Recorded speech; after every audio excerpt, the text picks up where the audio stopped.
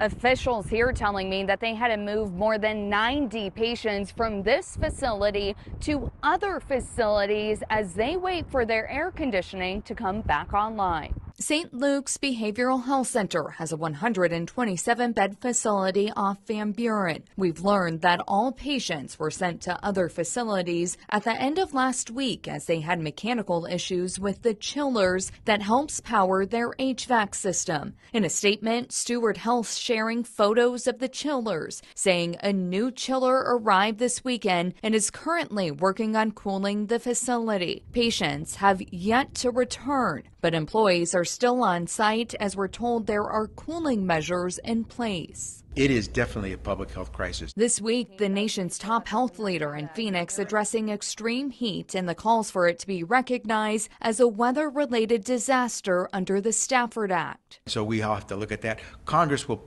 mostly have to look at this to make sure the statutes address today's reality when it comes to extreme heat.